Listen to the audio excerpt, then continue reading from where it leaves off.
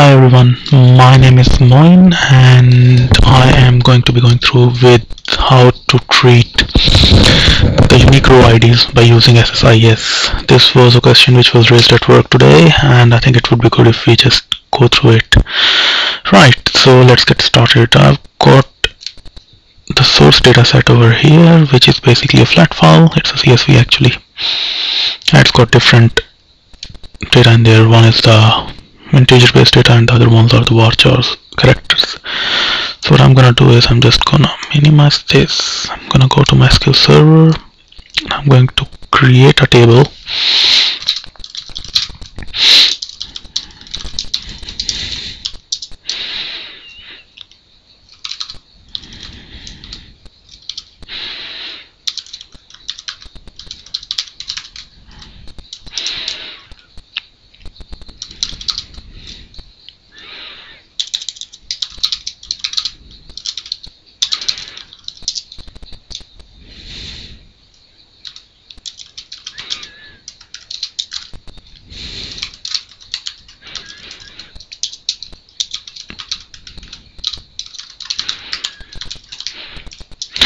Just to let you know that my teeth is really killing and I will not be speaking too much, so sorry about that.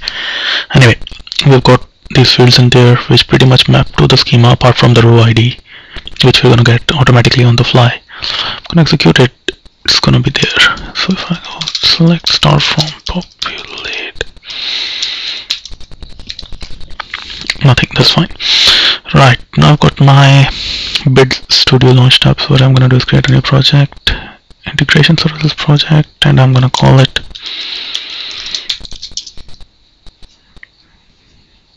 populate UID. I'm gonna rename the package as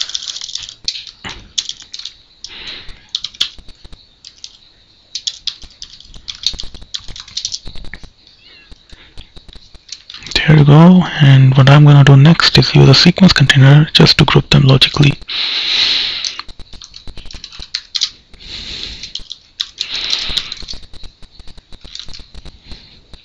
And I'm gonna use data flow task in there, which I'm gonna call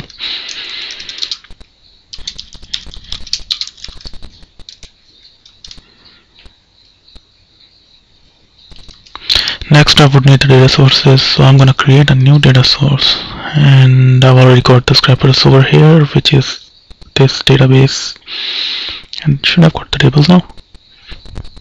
Excuse me, yeah, there are the tables. Right, so what I'm gonna do is I'm gonna go to new just to show you how this is done. Go on.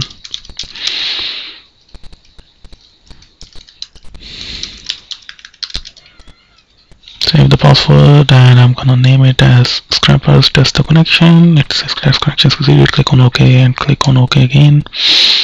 It's already saved, so it's not gonna be there. Anyway, I'm gonna name it as dbcon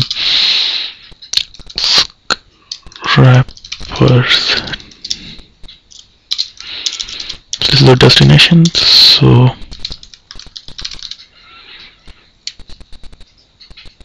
right, next I'm going to add this connection to our package. So I'm just going to click on new connection and I'm going to click on OK. There it is. Right, in terms of this, what I'm going to do is I'm just going to go in there.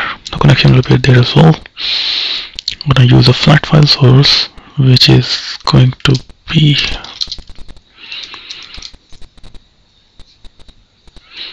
if I double click on it, it's got no source yet. I'm going to click on new and I'm going to, excuse me, type it as src.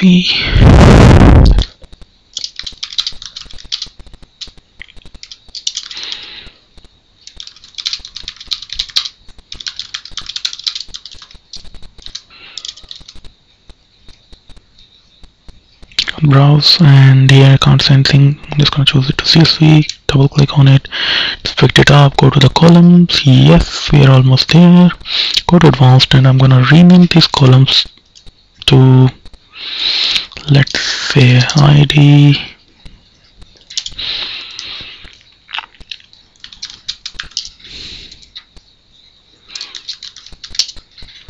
Right, now I'm going to change the data type of ID back to signed in integer, let's say 4 byte signed integer.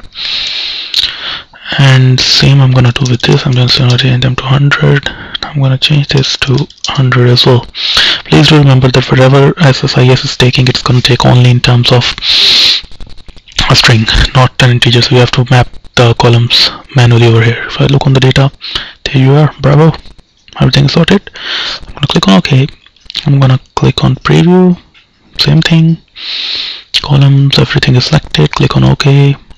And next I'm gonna do is add a script component. So I've got my script component. It will be a transformation. Call it as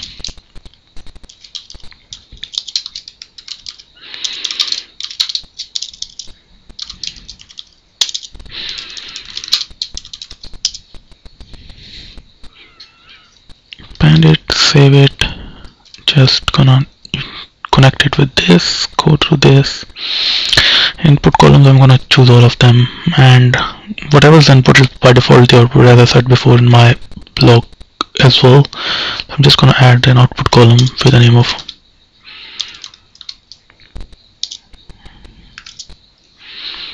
and I'm gonna change its data type to unique identifier. That should do it pretty much. Go to the script, edit the script. It will open it in the Visual Studio script editor, and if I just build it, build now rows dot.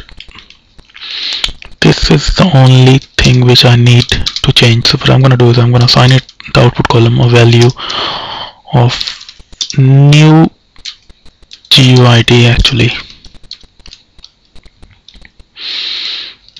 That should be done. And now what I'm gonna do, I'm just gonna come out of it, click on OK, click on save, and now I need the outputs. So I'm gonna use an OLADB destination. Just call it. Gonna connect this to my live data source, but before that, just give it the input. Alright, if I double click on it, it will show me the table.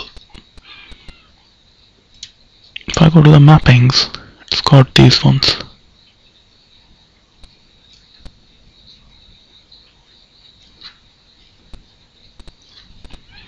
Right, so I've just mapped the columns. If I click on OK, it should be done. Now if I run this package, first let's see if we have any data in there. Nope, don't have anything in there.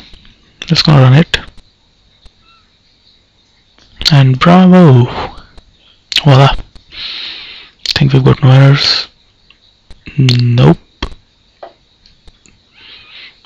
which is pretty good. So what I'm gonna do is just look on through this.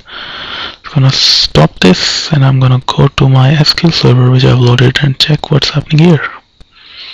Right, and there you are, you've got your row UIDs. Now you can feel free to play with them or do whatever you want to do with them. And I think I'm gonna look for a dentist, and I'll catch you in a bit then. Thank you.